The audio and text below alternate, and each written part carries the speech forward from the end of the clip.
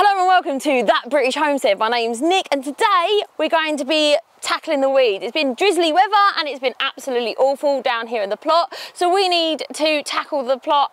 Honestly, I don't even know what I'm gonna do because there's so many weeds. It's like I just need a hand. Do you want a hand? Help. Doing down here on the plot with the right pear plot. Hello. Hi. Oh my God. Hello. Ali and Trisha. Ali and Trisha. And Jasmine. Ali and Trisha and Jasmine. So we're all going to be helping me because they're so lovely and we're going to be sorting out the weeds. We are. Yeah. Now my plot's always been very nice, you'll be able to see. I've taken some before footage, they'll probably be seeing that now, like, with the drone. And we're going to begin now. So join us on our journey.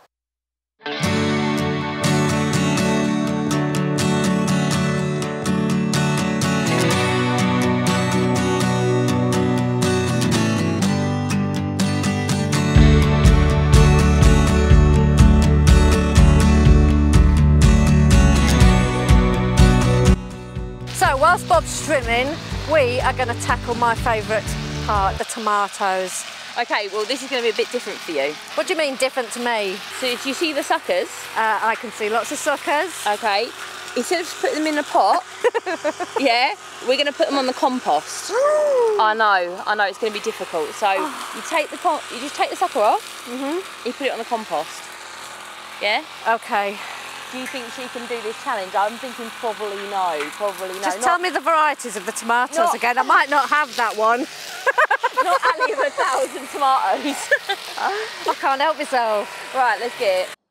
So Ali and Trisha actually came down to help me out with the old weeding because it has literally got away from me. Not only is this the perfect year for weeding, the weeds are growing very, very well, but I've had so much going on this year that I've just fallen behind, and it's been one of those things where when you fall further and further behind, it's so difficult to get back on track if you don't have someone giving you a helping hand. And I'm very grateful that they came and helped me out. And this falling behind spans back months ago. So before I even had Andrew, I was obviously very heavily pregnant and I had something called pelvic groin pain, and I kind of talked to you guys a little bit about that before, and that's why I was doing so many sit down and chat videos with you guys, because I was just unable to walk. I wouldn't have been able to walk from the car park to the allotment, which is only a few yards.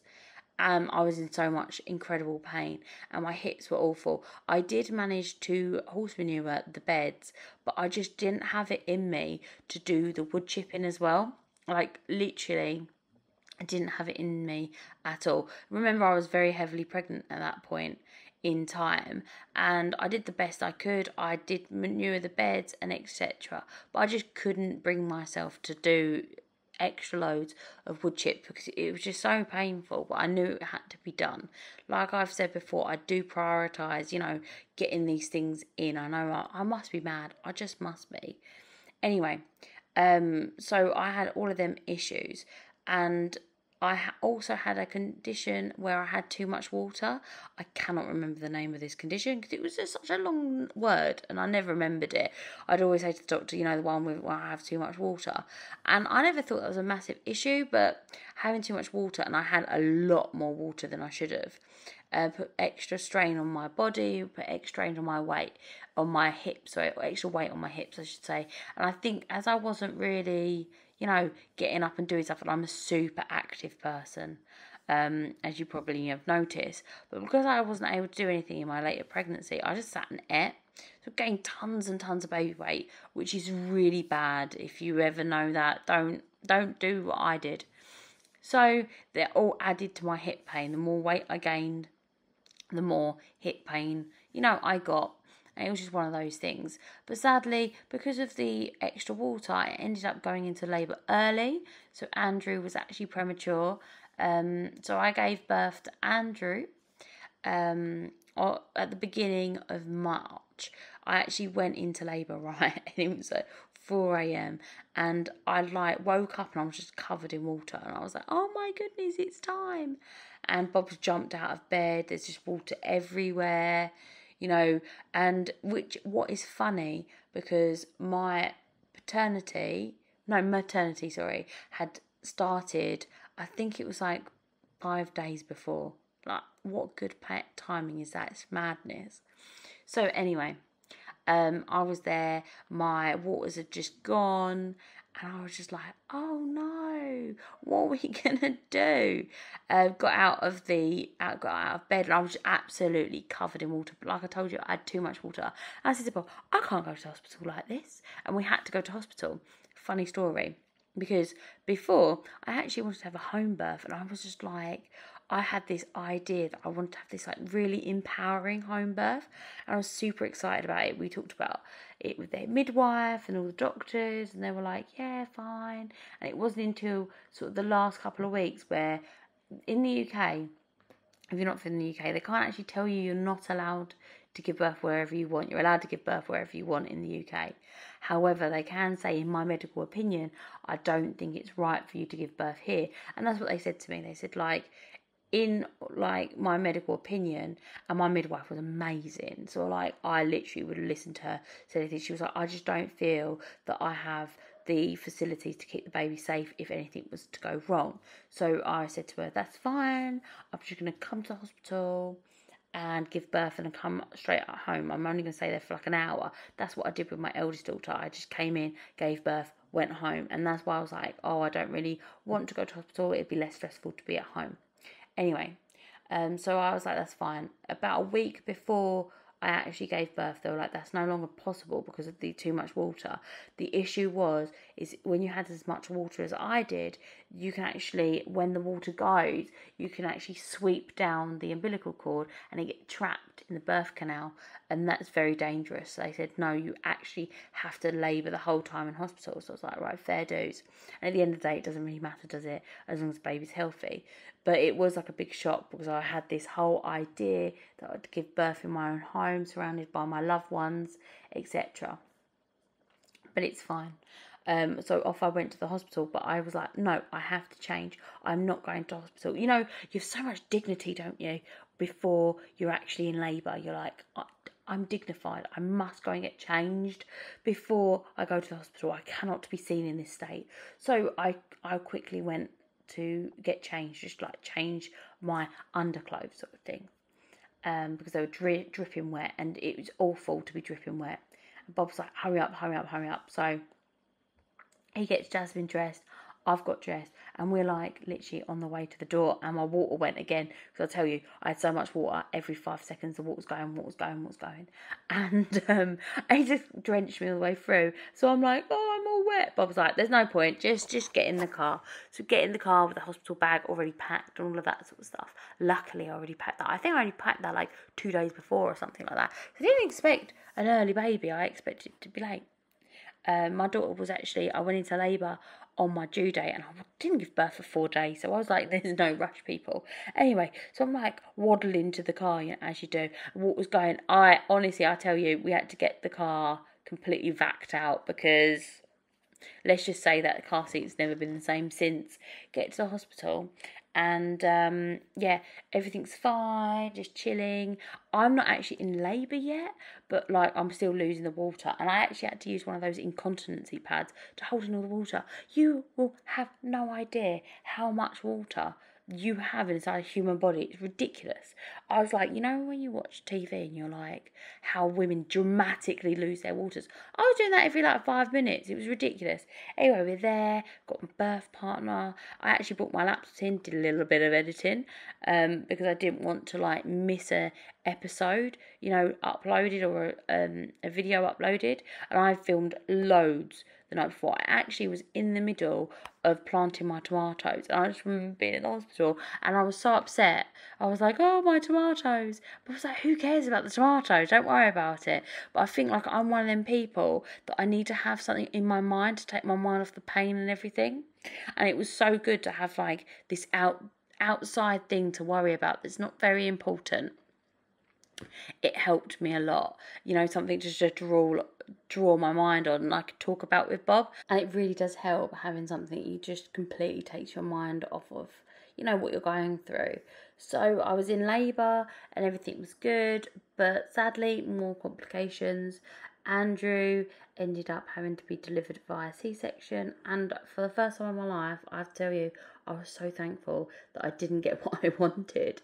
I am so grateful to have been in the hospital at that very moment, because Andrew was very, very poorly, it turned out, and even though he was delivered via C-section, there was increasing complications. He was born what they call born flat, so he was born without a heartbeat, so they actually resuscitated him, and I've say the NHS staff were amazing. I could not have asked for better paediatric care from him. They were amazing. I literally owe them my entire life, and they resuscitated him, and they were just epic. I actually didn't know this was happening because obviously I was having a C-section, so you're not able to sit up, but my partner was able to see this, and he was just so strong and so wonderful.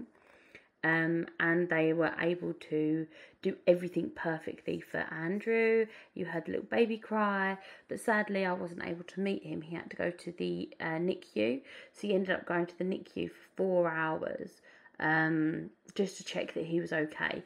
I did a lot of pumping, and I was very blessed with my milk coming in super early, so I was able to pump and send that down for Andrew so that they had everything they needed down there. Bob went with Andrew, and I obviously went up to recovery.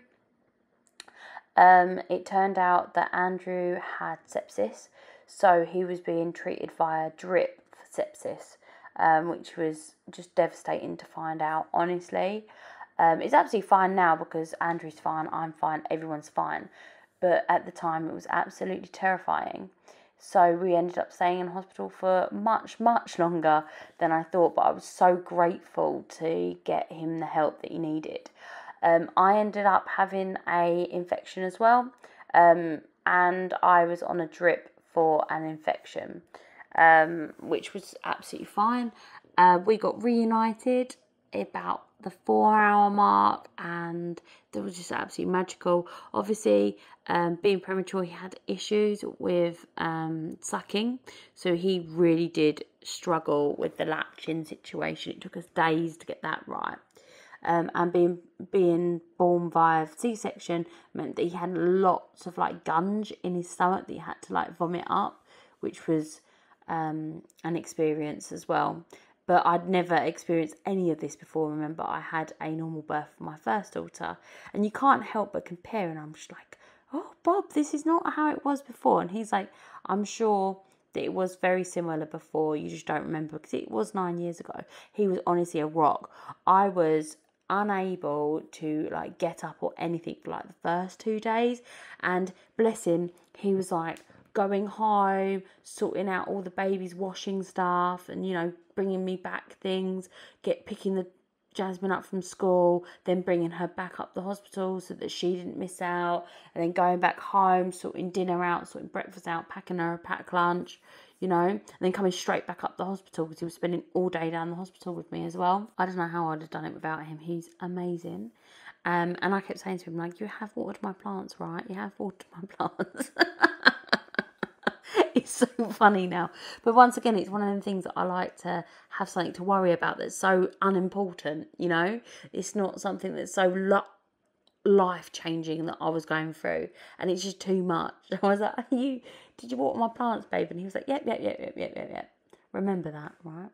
So anyway, we're going back and forth. I actually ended up on Mother's Day. So the day before Mother's Day, Andrew came off his drip and he was perfectly fine. He was absolutely fine fit. He was amazing. He really was. He was getting all that sort of chubby fat and everything like that. He was great. He did have jaundice, and it did turn into long jaundice, but that's not uncommon with breastfed babies, and it's not uncommon with premature babies. So he had no lasting effects. So I kind of look back at this with like the eyes of everything being okay. So it's not that bad. when I look back at it, I'm not going to say an amazingly positive experience. However, it is an amazing experience because my baby, he's amazing. He's absolutely perfect in every single way. So yeah, I came home on Mother's Day, and it was funny because when we were leaving, they did say, "Oh, he's very orange. Has anyone spoken to you about jaundice?" I was like, "Yep, we've already had all the treatment for jaundice." And they were like, "We might have to go back under the light." Obviously, you'll do anything if they're not well. So I was like, "That's fine." But they decided that he didn't need to. He just needed to keep an eye on it, which would be my midwife coming over later. And she was amazing. So he was absolutely fine and fit. He was gaining weight. You know, he only lost 5% of his body weight, considering everything that happened. It was absolutely amazing. I honestly, the moment that he got his drip out was just great, because it's absolutely awful, and seeing that, and it's just, you just don't want to pull it or anything like that. It's just really difficult to see as a parent because he's in pain, and all the blood tests and stuff that they have to do was just, it really broke my heart watching him in pain. It was awful. But we got discharged, and that was an amazing experience. We went home on Mother's Day, and I was in absolute agony from the C-section, and I completely understand that some people have C-sections and they're absolutely fine with them. One of my very good friends and my sister-in-law was saying to me, "I don't understand why you're in so much pain, Nick," because we had C-sections. They didn't say it like together, like we had C-sections. No, they told me individually, they're like, "I had a C-section, it wasn't so bad." But I was in absolute agony. I don't know why. I just was. I was taking my paracetamol, and I was taking my ibuprofen. I was doing everything that I could within my power. And one of the things that I found was an absolute game changer was mint tea. Oh, I tell you, the amount of pain I was in just absolutely dropped down when I had mint tea. I did end up splitting open my C-section twice. Because once isn't good enough, people. So once because I was gardening and I wasn't meant to be gardening, and I fell off the garden bed, which I know I shouldn't have been doing. And that was very painful, split open my C-section, which was annoying. And then once because Bailey and Jasmine were playing, and Bailey accidentally knocked into me and split open my C-section again. It's very fragile, it just splits open. So that was an experience. And then it got infected, so that was very painful too.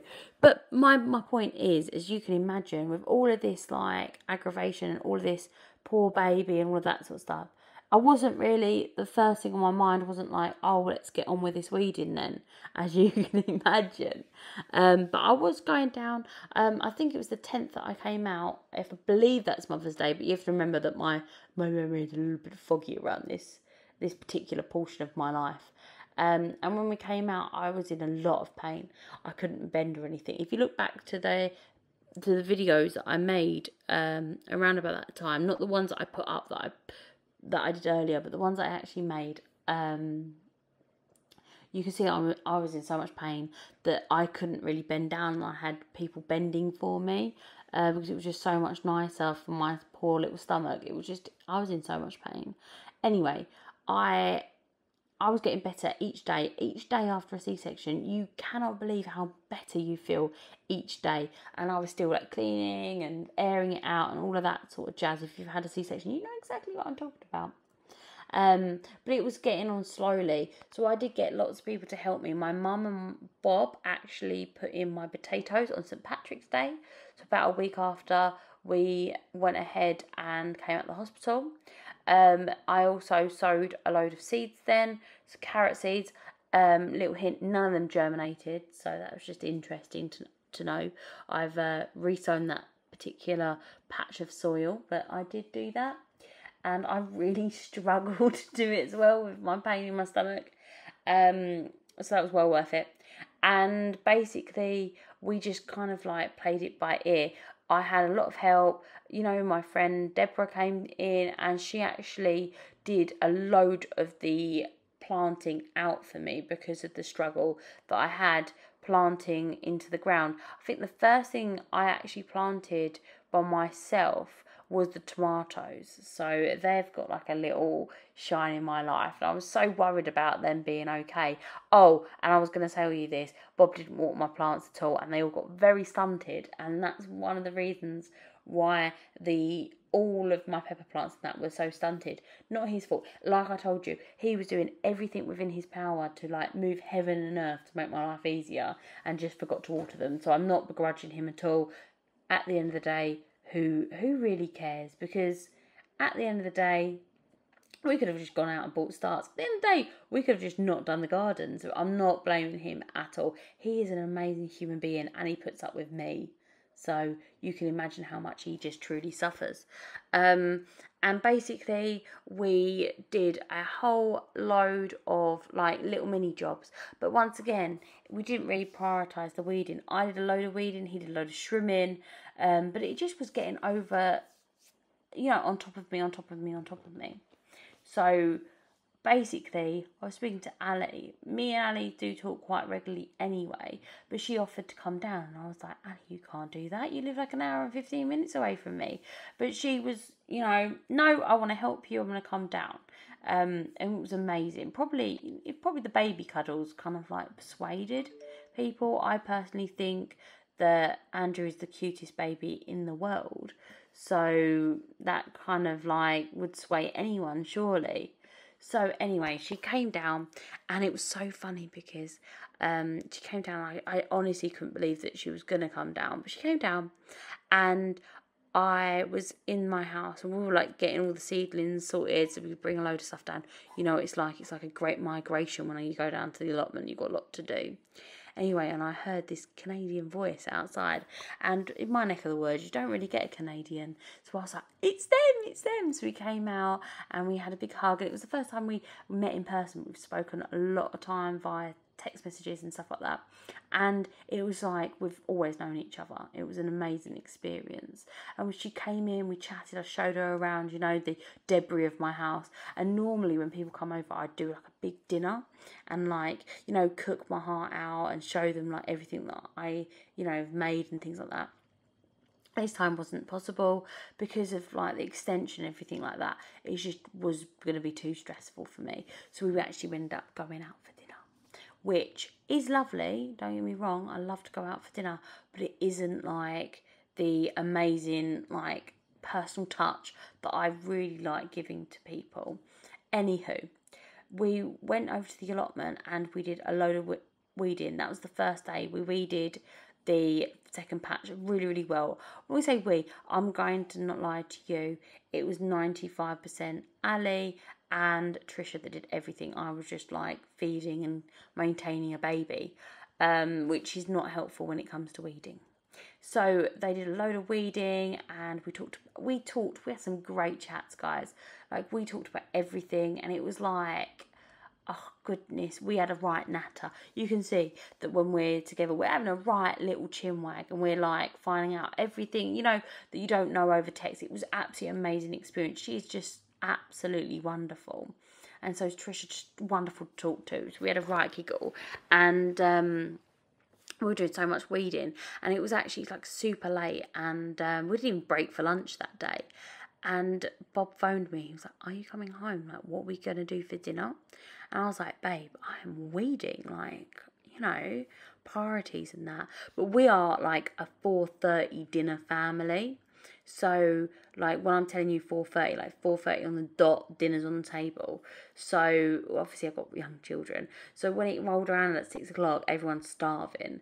So we broke, and I was just like, oh, let's just put one more thing in. And they were like, we are here tomorrow as well. And I didn't know that. I was like, really? You're coming tomorrow as well? And they were like, yeah, dude, we've booked a hotel. We're staying, etc. And I was just absolutely blown away all over again. I could almost feel like crying, because who does that?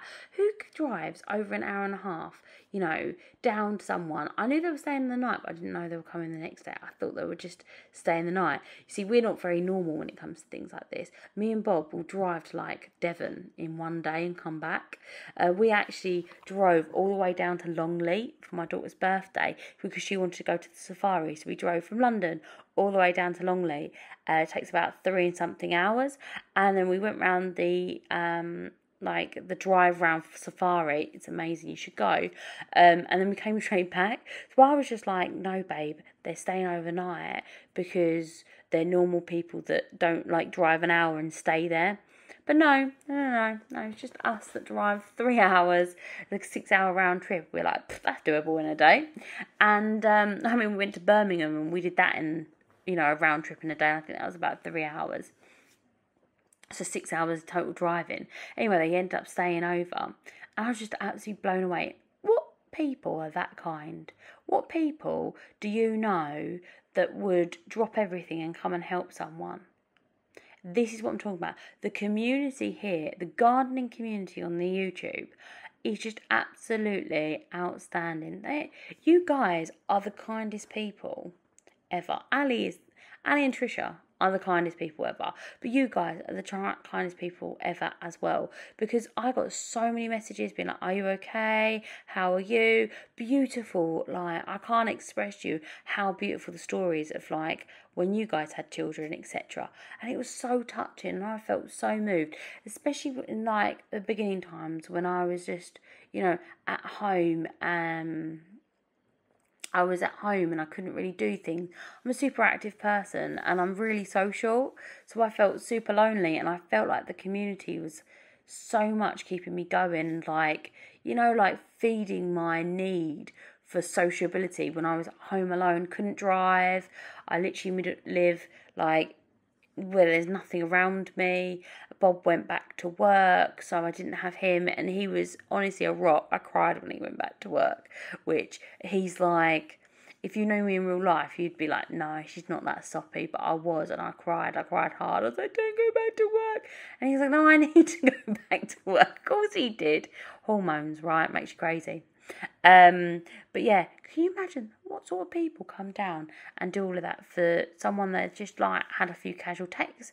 Well, not a few, probably thousands of texts with, because we like keep in contact and chat and everything. But who does that? It's absolutely mind-boggling that she did that. Anyway, late that night we went out for dinner, okay, and in my humble opinion, best dinner takeaway, right? Not takeaway, but like eat out, is Toby Carvery. And I'll tell you why, okay? Because Toby Carvery is a roast dinner, okay? And if you don't know what a roast dinner is, it's like roasted meat in the oven with some boiled vegetables, with mashed potato or like roast potatoes, which is just in oil, with gravy, all right? Brown gravy, like beef gravy. It's amazing. It is literally a work of art. Now, if I was going to cook myself a roast dinner, it would take forever, about 3 hours, right?